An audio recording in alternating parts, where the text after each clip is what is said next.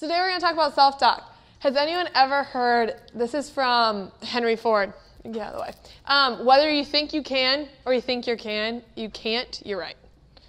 We're going to talk about how self-talk really shapes your destiny and like where you're going to go and who you are.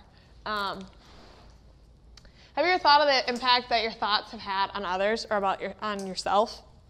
The things you think, how it changes your interactions with someone else, or it changes the way that you look at yourself. Today we're going to talk about what self-talk is. Don't worry, Caesar will explain. No, I'm just kidding. The importance of self-talk, the 5 different levels there are of self-talk, and then also how to use it, beginning now, even in your everyday lives in college and long-term. So, first of all, is anyone here a history major? No. Anyone visit libraries often? All my kids will raise their hand because they have to stay in the library from 8 to 5. Just kidding. So what are primary sources? No. First-hand accounts. Exactly. Primary sources reveal personal information that's rarely contained in like books and articles of the time. So students, it's a direct link to the lives of people in the past. So pretty much like, it's like an interview with someone, but that's past. What does this have to do with self-talk, Liz? Primary sources, words are the primary source when understanding someone else's thoughts. Have you guys ever talked to somebody and you realize they're like, talk is very negative, and then you hang out with them and you're like, you're a really negative person. Or you talk to someone who's super positive and you hang out with them and their words are always like encouraging and uplifting and positive. Their thoughts dictate their habits and their actions. It's a direct link to someone, what they're thinking, and how they live. So what's self-talk? Self-talk, first of all, self-talk is like the thoughts, our thoughts that turn into words. Our words then become actions. These actions become our habits, and the habits turn into becoming like our life. It's kind of cool. I read this and I was like, man, so everything that I think, if we think trash, we're going to produce trash in a sense, right? And so we're going to talk about the 5 different levels of self-talk and the spectrum today. Kind of see where you're at and where you want to go. We'll set goals where you want to go. So, but first of all, just so you guys can see what self-talk is, I had an expert come in. Now, my whole house is great. I can do anything good. I like my school. I like anything. I like my dad. I like my cousins. I like my aunts. I like my Allisons. I like my moms. I like my sisters. I like my dad. I like my hair. I like my haircuts. I like my pajamas. I like my stuff. I like my rooms. I like my whole house. My whole house is great. I can do anything good. Yeah. I can do anything good. Better than anyone. Better than anyone. So that's my morning mantra. I just repeat everything Jessica says. No. So self-talk. There's different parts of the spectrum of self-talk. So the first part is scarcity, when you feel like you're the victim. We're going to talk about, this is kind of level 1, level 2, scarcity and victim. And then it goes to comfort with stagnation. We're just very comfortable. We don't want to branch out. And we're just we're happy with where we're at. Not going to move farther. Second level is abundance, where we're grateful for the things we have in life, where we are, and we convey that in how we talk and the way we act. But level 1. So the first level of self-talk, this is victim scarcity. This is where life is like, it's unsustainable. Like, it's too hard. We fill our language, like, in the way. We fill our language is full of, like, I can't. I'm not smart enough. I'm not a good student. Anyone say, like, I'm just not good at waking up early. I just can't do it. And this is defining your situation in a way that makes it impossible to do anything else. It's where we can't break out because we already said that we just can't do it. Peter kind of explained it a little bit, but I used to tell myself when I was in middle school, I was like, I can't run. I was like the girl in PE class that was like, I can't do it. I can't do it. And it's funny because I told myself that so long. In high school, I ran track, the 100-meter dash. I can sprint, but I can't run. But so this year, that was one of my challenges to myself. After Whitney's like, yep, said that before. One of my challenges to myself was after I had ankle surgery, I was like, this is stupid. Why do I always tell myself I can't do things when a lot of times in life I've proved myself wrong? And so my half marathon was a way, I'd never run more than 2 miles in my life at a time. And those were probably like 15-minute miles. But I decided, I set my mind to, if I'm going to do this, I'm going to commit to it. I'm going to start telling myself. So one of the things I did was I stopped saying I can't. So defining your situation. So I'm still learning how to use this. Examples, I can't take early classes. I'm just not a morning person. I can't do chemistry. I can't do math. How many times a day, you guys, would we say, or a week, would we say, I can't sometimes? But the difference, I would say we don't have a lot of people at the level 1 I can't self-talk, because that means that's all you ever say, really. I can't do this, I can't do that. You probably have people in your life where you know of people that are very negative and always I can't do it. But me and my friends always joke, I choose not to. Choose not to. I'm just not a good test taker. Talking about I'm not, changing it. So level 2. In level 2, we use conditional statements. It's kind of talking about how you recognize there's a need for a change, but we never offer a solution to how to change. So that could be, I just need to get better at chemistry, but I don't know how. When there's a tutor that's free on campus. Or I just need to get better grades, but I don't want to change my schedule. I have too much fun, I want to be a runner, but I still eat pizza every day for lunch. I want to. I should. I probably should take a shower today. It's been a week, but I just don't want to. I will try if maybe someday, hopefully one day, I'll be very successful. Hopefully one day, someday, I hope to be debt-free. It's never going to happen if you don't really envision and see it. I need to study, but Grey's Anatomy's on. It's always on if you have Netflix. And, I'll try to be there. Has anyone had this where someone's like, hey, we're having a party, you should come? You'll be like, I'd try to be there. And how many times do you actually go? Wendy, how many times do you go? How many times do you actually go if you say you try to be there? I don't know. Not. If I try to be there, if I have something else that's going on, then I'll definitely say I'll try and I won't go. There you go. It's the way that we let ourselves off the hook, right? Pretty much already decided we're not going to. So this is level 2. And what is not being said in level 2 is the key. It's talking about, it's the most common level that people are stuck at is actually level 2. Because we always like a way out as humans. It's easier for people to get stuck here because it sounds convincing that there's no real decision made, but it makes you sound better. I'll try to be there. Yeah, I don't think I'm going, but that's harder to hear than, I'll try to be there. I'll try to make it. Fear is really what's holding us back because we aren't sure of if we're capable of even living up to our word, right? So it's this is what we call the airport test. So Peter and I are going to the airport later. We're going to Chicago. We have some meetings. And so I asked Thomas, I go, hey, Thomas, can you bring us to the airport? He goes, sure, I'll try to bring you to the airport. We're on 10. That did not happen. It's an example. So how many of you guys would wait for Thomas to pick you up when he said he'd try to be there? How many of you guys would plan other arrangements? Already did. Gabby's bringing us. And she committed. So the idea of level 2 is you're just not locking yourself in because your fear is that you won't be able to fulfill it. Oh, this is a good one. Always with you what cannot be done.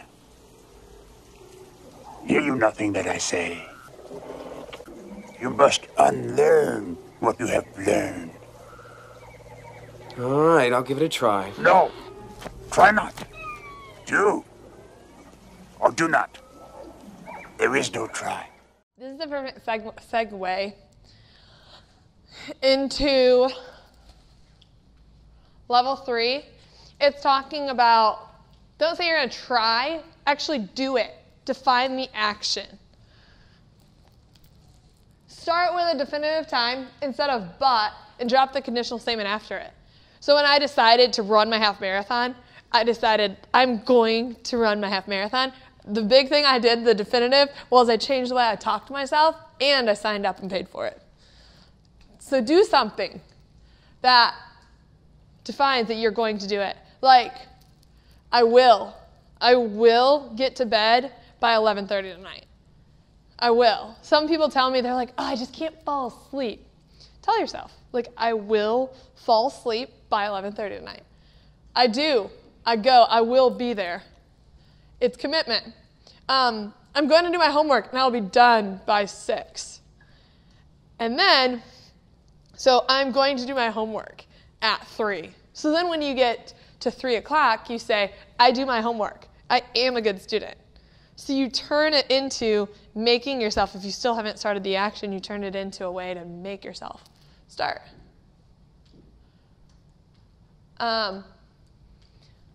Level 4 is kind of cool. It talks about between like the comfort and abundance, the status and impact. So between where we're comfortable and we have plenty, it's kind of like right in the middle, because it's like working on defining yourself. Like, what kind of person goes to class and does his homework? I am that kind of person. Like, I am a good student. Have you guys thought about it? How many times do we tell ourselves we can't do something before we even try? Because we're just not that type of person. Someone told us something and it stuck with us, and so we repeat it over and over and over. This is something that I learned Peter explained a little bit what we do in the summer, but I realized this when we tell ourselves, have you ever had it where you meet someone for the first time? Or maybe you go into an interview and you drop your pen and are like getting your pen and you're like, oh, they already hate me. Or you're thinking things and you're like meeting someone for the first time and you're like, wow, that person looks really cool, and you meet them and the conversation's really short at first and you're like, oh, they already hate me. We're already defeating ourselves with our thoughts, and that's how we project through our actions and our words. So this talks about, like, if I go to an interview and I drop my pen, I say, I am really cool. They love talking to me. I pick it up, and I'm just feeling yourself like I am a great interviewer. I was talking to you when we were talking about getting ready for the interview. Do you remember me telling you this? Yeah. I'm just like, I'm really good at interviews. Everyone loves me. But it doesn't always mean it's true. It's what I've told myself so many times that I've come to believe it. I always used to tell someone, I'd be like, yeah, if I got an interview, I already got a job. But it's something you build by saying it multiple times. It comes from tons of practice. I am a great student. How many of you guys' self-talk could benefit from saying this? I love studying. I am a great student. I study 8 hours a day. That might be a lot. Your past is irrelevant. A lot of times I think that our tendency is that we think, well, I tried in the past and I failed. The last chemistry test was horrible. So this one has to be a lot better. But then in your brain you're thinking, well, if it's anything like the last one, it's probably not going to be better. It doesn't matter. I am a great student. I am great at chemistry. Using I am statements. Muhammad Ali. Anyone know of Muhammad Ali? He's one of my favorite examples. So he's a cool dude. I'm going to explain. So Muhammad Ali, when he was like 11 or 12, I was reading about his biography. He was in his neighborhood and someone tried to steal his bike.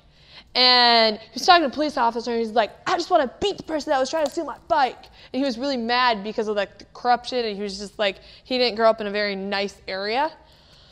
And Muhammad, the police officer said to him, he's like, if you want to beat someone up, you have to take up boxing. He's like, with the way you are right now, you lose. Like, don't even try.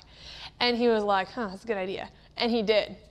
And that was one of the things, like, Muhammad Ali, he was not like super big person in the beginning, but he took up boxing and he built himself up.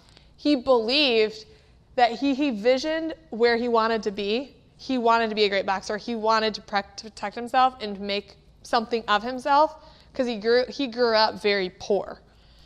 He says his self-talk is some of like the coolest because at that time he said, I am the greatest. I said that even before I knew I was. And many boxers know he was the greatest.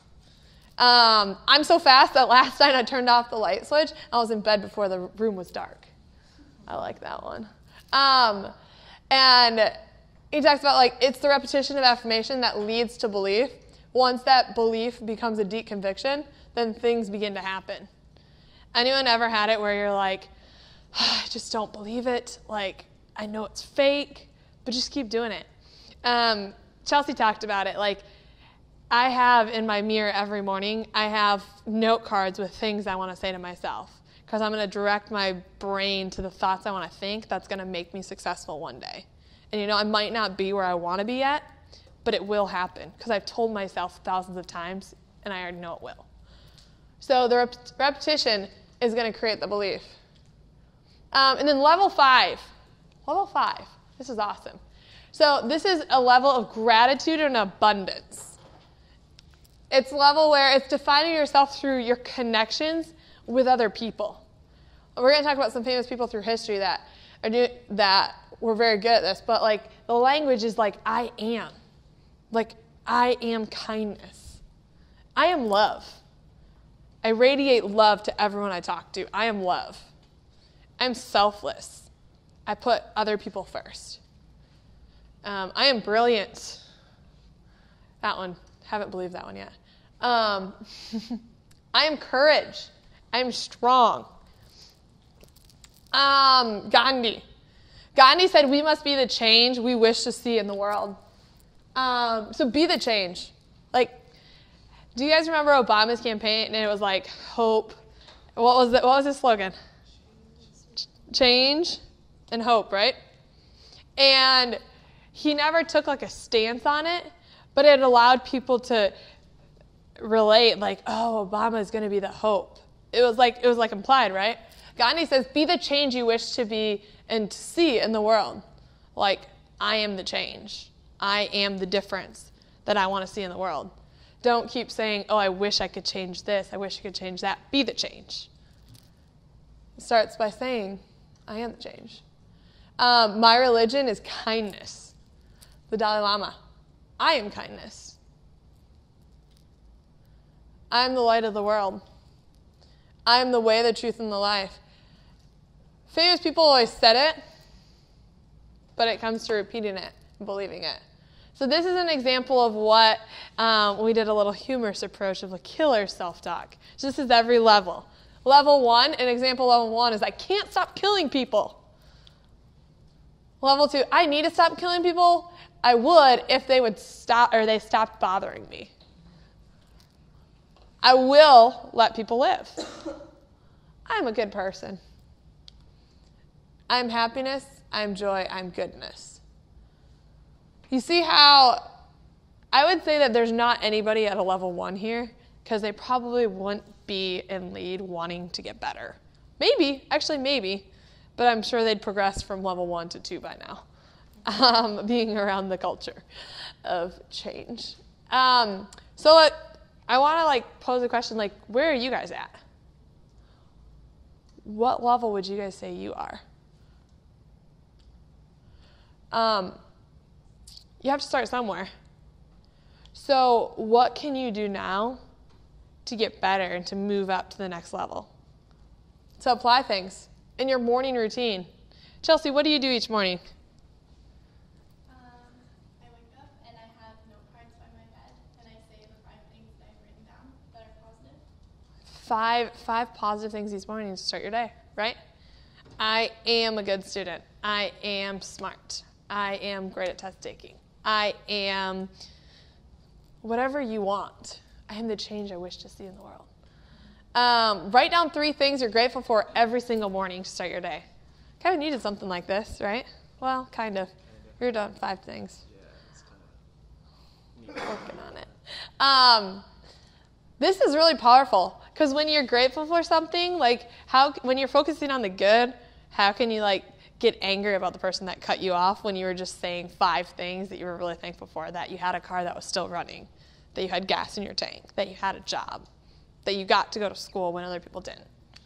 Come up with 5 things. And assess your day and write down 3 things that you're going to accomplish today using level 4 and 5 self-talk. This is like Jedi advanced right now. So if you don't understand it, like talk to me after. It's okay. And so I encourage you guys, take the time. We're going to go back to this. I'm going to give you an assignment. Take the time to think about this and apply it into your life. What is something you can do? And we're going to talk about this in small groups. We're going to branch off into tables. And I think, Amy, you need to come back here because you're always in the same table. No, I'm just kidding. We're going to talk about this, but think about in a group, talk about what level do you think you're at? Where do most of your words, like where do you kind of fall? And then secondly, what is something, and if you guys want to later, I can show you that list of things. What is something you want to do now to work on the next week to get better and to increase your level into a higher level of self-talk and really like bringing yourself up in the areas you struggle. So, cool.